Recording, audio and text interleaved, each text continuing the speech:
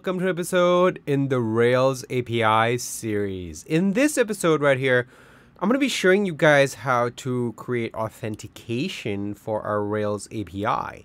So in the previous episode of the React Foundation series, we were able to delete contacts off our database and create contacts using our React front end. I mean, in most cases, if you're just doing it for demonstration purposes, it's fine to not have authentication. However, if you're actually building a fully fledged application, you're going to need some kind of authentication. And when you deal with a React front end where it's a single page application, authentication tends to work slightly differently. You can use a session and then pass the session in the cookie and send it back and forth. But I feel that it's cleaner to do it the right way, which is to use token authentication. So in this episode, that's exactly what we're going to be doing. So we're going to start off here. So we're going to install Devise. So I'm going to head over into our code over here. So this is continuing off from the previous Rails API episode. I'm going to add a gem Devise over here and go into our terminal and do a bundle.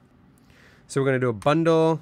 All right. So here it's going to install Devise for us. So if I head on up over here, you will see that it says as a warning, I should update bundler by running gem install bundler. So gem install bundler. All right. So now we have Warden and we have Devise installed. We can now actually go ahead and set up Devise for our application. Now the first part is going to be very much the normal way of setting up Devise. Let's read through the documentation real quick. All we really have to do is just do a Rails generate Devise install. So I'm going to do Rails g Devise install, just like that. And this is basically going to set up the basic Devise initializer for us. So we're also going to need to generate the Devise model. So Rails g Devise user. And then basically this will generate the user table for us. So let's take a look at what we have here. I'm going to head over into the config initializers Devise. So here we have to not really do much for now, but we need to check out the migrations. So let's check out the migration. Here we have the user. So at this point, you know, our user table is pretty much ready to go. All we really have to do is to do a rakedb migrate and it will be good to go. So here, usually there's like comments over here. So if we want to have a user that needs to be confirmed once they sign up, we can uncomment these columns and then basically Devise will automatically pick that up and then use that, you know, so that we have to confirm our user once they sign up. For now, I'm going to keep it simple. Later, if we do need to tackle that, we'll do that. And also, if you haven't watched our Rails Foundation series, do watch that because that's going to explain like a lot of I don't have to explain a lot of the basics in these episodes because this is what I consider to be more advanced part of the Rails series. So yeah, let's get back into it. So here we have the user table. So what I'm going to do is just do a Rails DB migrate just to create that table. So I'm going to head over into the code, check out the user.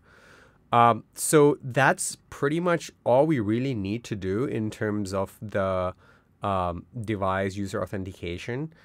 Now we're going to need to implement the actual controller to authenticate, like using email or sign up using email and the password confirmations. You know, so that it actually works with our API. So what we're going to do is in here, I'm going to create a new controller. So I'm going to call it sessions controller.rb. So this controller is where we're going to be doing all of the signing in, signing out, and all that jazz. So class v1 sessions controller inherits from application controller. And we're going to be able to create and destroy a session. So def create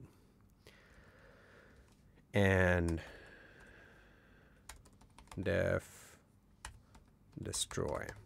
So as you can guess, for create, it's going to be signing in, and destroy is basically going to be signing out. So yeah, let's go ahead and create the routes. And here we go, resources, sessions, only, create, and destroy. So let's do a Rails routes just to see what we have here. So we have the user sign in, and we have so all these are generated by Devise, which we don't really have to use. So let's see. If I head over into the user model, actually in the routes, we can kind of like remove this stuff, because we're going to do our own authentication. We're not going to use a default Devise authentication, because that's for the browser. Like we render the page from the server, and then we do the whole authentication using the default Devise stuff. But for now, we're kind of like going to do this ourselves. So yeah, let's leave it at that. This should be okay, and I'll show you guys how to implement the signing in and signing out. All right, so now what we need to do, so I'm going to use an app called Pause, and I'm going to talk to you guys a little bit about how we actually test APIs when we don't have a front end.